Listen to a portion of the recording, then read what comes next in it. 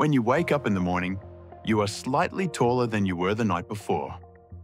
During the day, the cartilage in your spine compresses under the weight of your body as you stand and walk. This compression can shorten your height by up to half an inch.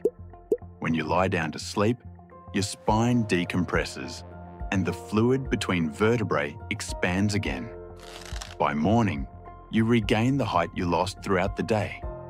The difference is small, but measurable. Astronauts experience this on a larger scale in microgravity. Without the constant pull of gravity compressing their spines, they can grow more than 2 inches taller while in orbit. The effect fades once they return to Earth.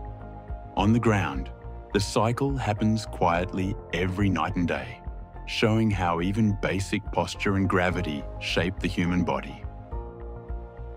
Follow SnapFacts HQ, smarter in 60 seconds.